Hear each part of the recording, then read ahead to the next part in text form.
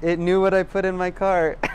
Today I'm gonna take you inside Amazon Fresh. It's a brand new grocery store here in Los Angeles. It could be the future of how we do our grocery shopping. Cart uses technology, a combination of cameras that can sense what the item is, and then once it hits the bottom of the cart, it can actually weigh it and make sure that it is in fact the right weight. All mangoes look a little bit different, so it's not gonna recognize it probably. Yeah, it says we didn't catch that. So then you go here, so then I have to go 604. This is kind of annoying, it takes a while. There are a ton of workers around the store. I count 2, 4, 6, 8. I really don't feel like I'm supposed to be here. What they're doing is fulfilling the online order. So if you buy something, they're going around and filling up your cart so that it gets delivered to you, or you can pick it up. You just walk on that line and that's it. It says processing payment. Like I didn't even get to say confirm, done, sign, credit card, cash, like you just walk and it's done.